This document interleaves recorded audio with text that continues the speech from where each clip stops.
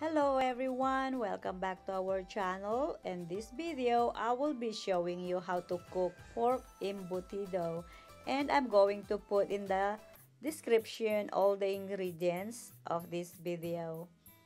We are going to use our food grinder. Mas gusto ko kasi ako gumagawa ng ground pork kaysa nabibili sa supermarket. We are going to use our food processor to mince the garlic, onions, carrots, and red bell pepper. At maghanda tayo ng isang malaking bowl at dito natin pagsama-samahin ang ating mga sangkap. Lagay natin ang onions, red bell pepper, and the carrots. At ilagay natin ang ating sweet relish, ang ating salt and ground black pepper. At ilagay na natin ang ating itlog. Isunod natin, ilagay ang ating grated cheese.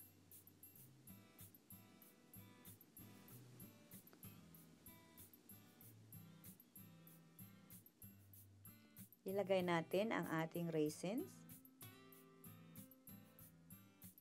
Gagamitin po natin ang ating salad master skillet na lutuan para hindi na natin kailangan balutin ng foil at mag-steam o ilagay sa oven.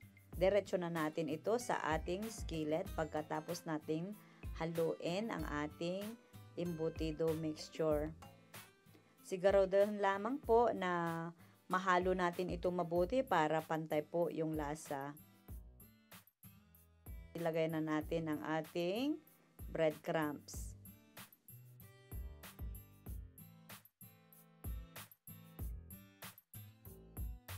Ihanda na natin ang ating lutuan.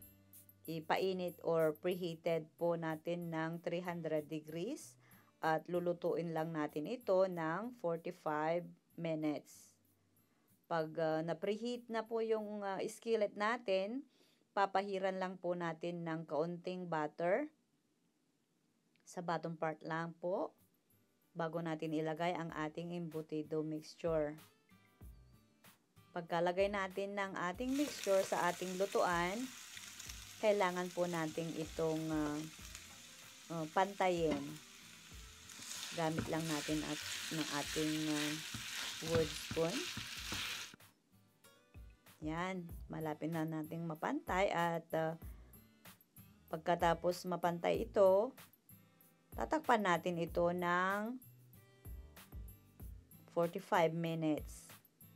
At hindi na natin kailangan i-check or tanggalin yung takip para tignan.